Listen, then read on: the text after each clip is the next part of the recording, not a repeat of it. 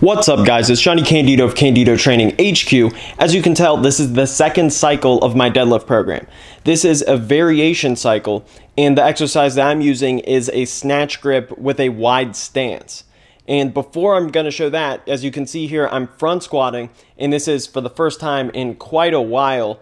Due to my back, the squat has actually been the last lift to come around, and for me to even really be able to do it with any loading consistently. So that felt really good, and I'm just going to gradually build that up, almost exclusively focusing on the front squat. Now here you see I'm doing that wide stance snatch grip deadlift that I mentioned, and this is 365 pounds. The first workout I actually used 315 pounds, so this is the second workout of this phase. And for this entire phase, all I'm doing are 5 rep sets. And it's just 3x5, 3x5, and then 2x5 and 1x5 at the very end. Now you see here is what I'm showing is why I'm doing this snatch grip deadlift with the wide stance. First of all, outside of the wider stance just being more applicable from the front, from the side you can see the hip height is similar to the sumo with the forward lean of the conventional. And as I said here, from the front, this is like a very narrow sumo minus the foot flare and room to get your knees out more significantly. So that's something that just is going to increase carryover while getting the benefits of conventional. The main goal, again, is to build up the range of motion, but a reason why I don't like the deficit deadlift for the same purpose is because the deficit on the sumo is something that just tends to be very awkward, and very few high-level sumo pullers like that movement. So sometimes things can make somewhat sense on paper, but at the end of the day, with your hands in front of you, that can mess up your timing and your knee lockout. Whereas this is almost like a deficit narrow sumo, but with your hands outside of you so that there's no real timing issues, and it's a very low skill movement.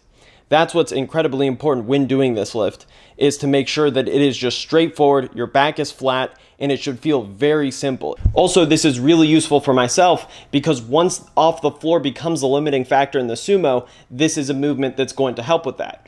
And off the floor weakness should be your goal for sumo.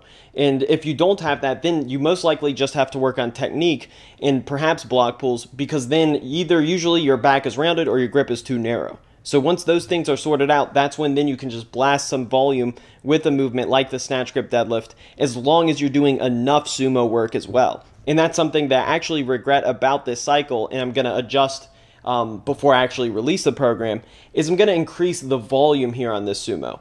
I was just doing 2 triples a workout, some workouts 1 triple, and that's certainly not enough volume to really get that lift maintaining. Last point is, whenever you're focusing on a variation cycle, to keep the sets and reps incredibly simple to make up for the fact that you're already adding in a lot of variation through exercise selection. So that's it guys, check out this top set here with 455 pounds.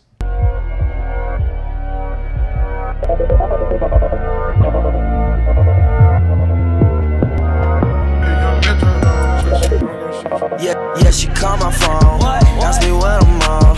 Baby, is you home? I'm in the area.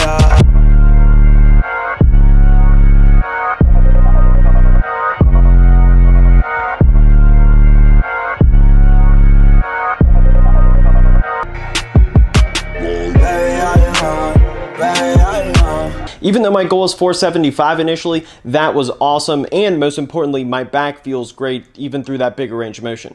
That's it guys, make sure to like the video, support the channel, subscribe if you haven't already. Thanks for watching guys, peace!